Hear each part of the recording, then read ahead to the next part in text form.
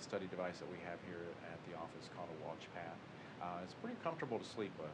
When you go to a sleep lab, there's a multiple number of things that you're hooked up to, 15 to 18 different leads, and it's a foreign environment. The nice thing about the ambulatory is you're sleeping in your own bed, you have your normal routine.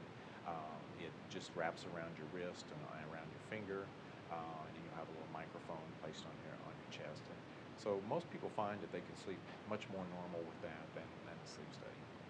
Obviously, if you have any symptoms such as snoring, your bed partner says that they see you not breathe or gasp at night, those things are very common symptoms of sleep apnea.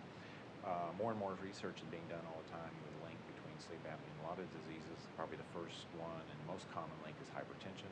Almost every patient that we see that has sleep apnea, you look on the health history and they have hypertension. There's just a tremendous link with that, along with more severe cardiac symptoms such as stroke and heart attack and those sort of things.